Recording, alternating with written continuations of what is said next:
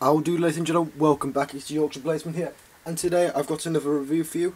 This is a very special review, because the knife I'm reviewing today is the first knife that I ever got, and the knife that started my whole collection. So, without further ado, let us get into the video. So, let's kick off with a size comparison. So what this knife is, this is a Robinson's Sheffield slip joint, which was a sailor's knife.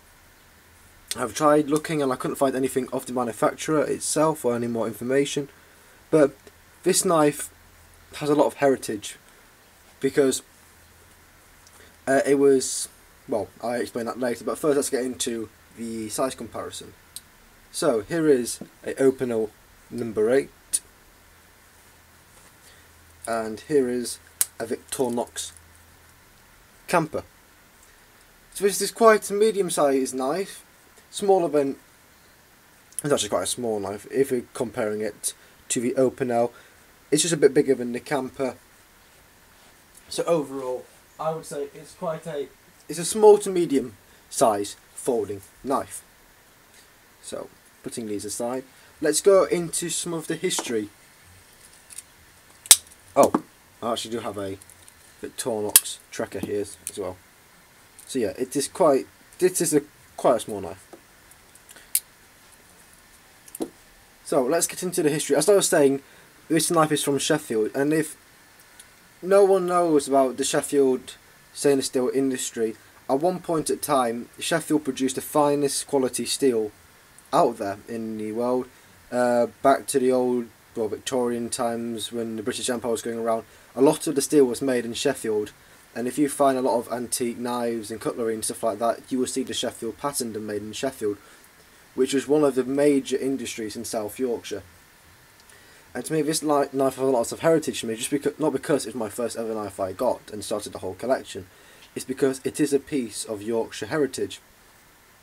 Because this is what you would classify as a traditional English working knife, and this knife is a sailor's knife as well.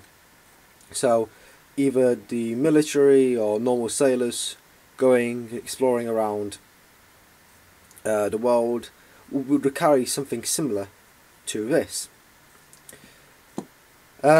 Stainless steel, or in Sheffield now, it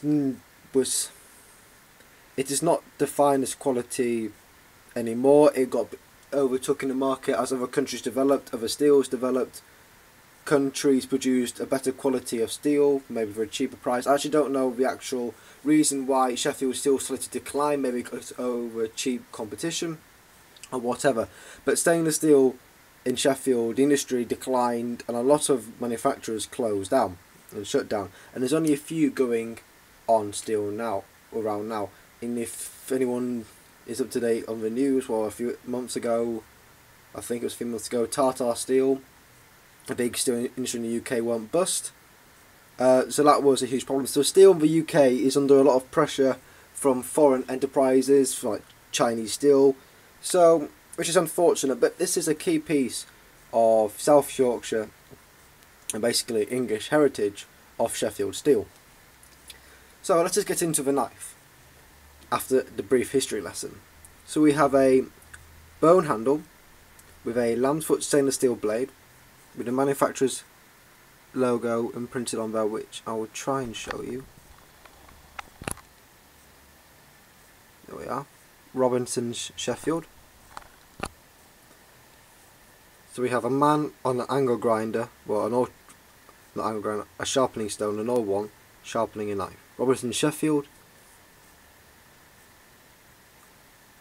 And it says here, Herbert, I'm going to actually try and read this, don't to get in frame, Herbert Robinson. Sorry about that, I'm just looking at it because I haven't used this knife in ages and I've not noticed this. It's Herbert Robinson, and I can't make out the final words underneath Robinson. So his company was run by Herbert Robinson, yeah, well, the manufacturer was Herbert Robinson. So we've got, as I said, dual bow, and it's nice how you've got a mixture of colour there. Because you've got the white here and all that. You've got a lanyard here.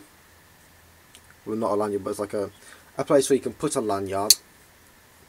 So you can either put it around your neck or on your belt to keep it so it doesn't, well, say you don't lose it, so you can have it in your hand, the rope around it, and you can easily use it. And we have a rope spike, which when I originally was given the knife, it was said that this was a scout's knife, and it was used to pick out stones in horses' hooves. But after a discussion with a old friend and looking on the internet, we've come to the conclusion that this was actually a rope spike. So you put in the rope and you would take bits off, because the friend I was talking to, his father, well, he was about, yeah, because this guy I was talking to was about 60 or something like that. His father was in the Navy and he had a similar knife to this, and he said to me that this was a rope spike. So that has given me the conclusion that this was a sailor's knife. So let's get into the specs of this wonderful piece of English heritage. So the overall blade length is 7.5 centimeters, but the cutting length is 6.7, I would say. In inches, that is. So overall blade length 3 inches, but the cutting length comes to 2.6. So this knife is UK legal to carry. But I was watching a video by Four Seasons Outdoor, Four Seasons Yorkshire. I'll put his link down below. Subscribe to him, a fellow Yorkshireman. He was telling me, well, telling on his channel, that I thought it was that if you've got a knife that's less than 3 inches, non-locking, it's legal to carry, but you have to have a good reason for it.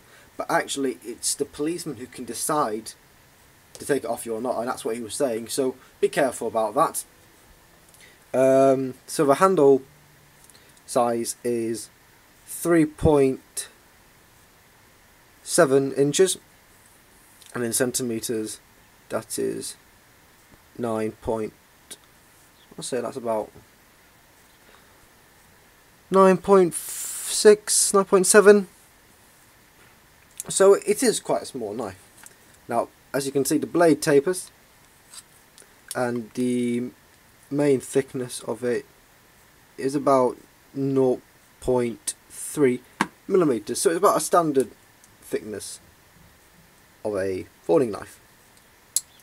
And the blade thickness, not blade, the handle thickness, accumulates to 1.4, I'll say that's 1.7 centimeters. So it is quite a thick handle for a folding knife. When you hold the knife, because it's quite small, if you've got big hands, you're not going to be able to fully get a good grip on it.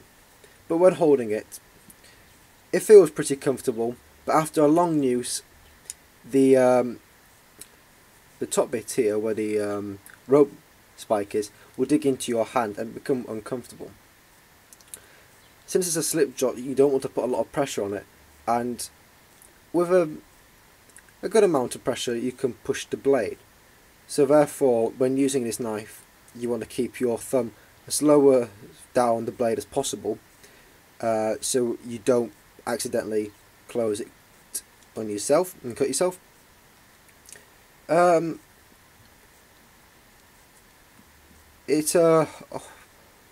wrong with me? I can't even remember the facts or what I'm about to say. So it will be comfortable without the rope spike. If you say cut that off, it will be comfortable. But it is interesting to see the rope spike on it, because you don't find many knives now that actually have this idea on it. So it is an interesting looking knife. The lamb's foot blade is a good work utility blade. If you look at a lot of work knives from England or other countries, the lamb's foot blade does provide a good, good blade to use, because if you're not going to get the tip damaged, because you won't be really using the tip for utilitarian purposes. On the ship, you definitely won't be using it, because what you'll be using a knife for will be for eating, for woodwork, for maybe cutting rope. You wouldn't need a point, so that's why a lamb's foot blade is good, because it's also strong. It's a strong blade choice to use. Instead of rather than using a clip point, you can easily break the tip. You can't break the tip on that. Well, it will take a lot of force and a lot of effort to break it, but it is a strong blade. So I can't really do an accurate good and bad features on this knife, because personally myself, I don't use it for EDC, because it's one of those knives that you don't want it to get damaged, you don't want to lose it, because it has sentimental value for you, rather than I'll happily use the Opinel, beat the crap out of it, because it doesn't really have much sentimental value to me. It's a cheap knife, that's good, and I use it for tasks. But I wouldn't want to use this, even though this is a work knife. You don't want, if it's got sentimental value, you don't want to damage it or risk losing it. So this is why it is hard to do a good and a bad analysis about it, because if it's got value to you, you want to be biased and say it's all really good to you. But I'm going to try.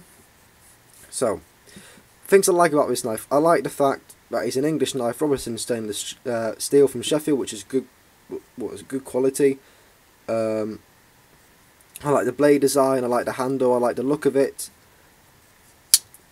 Closed and open. I like the fact that it's using, as I said, bone handle, because it gives it a unique look. Because you find a lot of stag handle and a lot of wood handled on traditional knives, but it's nice to see a bit of bone.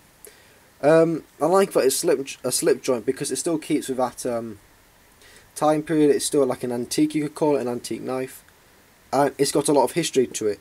So this knife, well, I actually don't know the history of it, because my granddad bought it in the antique shop for me for my first knife, and I think the owner didn't know the history behind it. So this knife could have been used by a sailor, who knows. So it's nice to sort of think about what it could have been used for, who could have used it, and what it's used for. Issues with it, I would say: when holding it, you've got to make sure that the ring for the lanyard is away from, it's not up or down, because it becomes uncomfortable. You need to make sure that it's straight like that, because it just gives an uncomfortable grip. Also, the top bit here, the rope spike, and the top bit of the knife, when using it for a long period of time, that will dig into the side of your hand, and just when you get a tight grip on it, it's just going to put pressure there, and it will hurt over a long period of time. So that is another bad thing. Another bad thing is, because it's an old knife, you can expect this, that the scales are pulling apart here, that the metal is bending, and you can see the gaps in there, and even when I put pressure on it, you can hear them squeezing together, which is a bad thing. But you can sort of expect this from a old knife, and you can see that it's just bent here and curves out. There's a bit of rust in there, I need to clean it out as well. So about the camera not. So yeah, this has been the review of a traditional English work knife, the Robinson's lamb's foot. So if you like this video, please give it a thumbs up, that'd be much appreciated. You can be more extreme than that, subscribe to my channel, because it will really help me grow. And when we get to 100 subs, I'm going to do a giveaway, where I'm going to be modifying one of these bad boys, putting a TYB style to it, and sending that off to one lucky winner. So if you want to have the opportunity of winning a modified Opinel, then subscribe to my channel, and I'll do a video when we get to 100 subs to explain how you could be the lucky sod to win it. So yeah, thank you guys for watching, and I'll see you next time.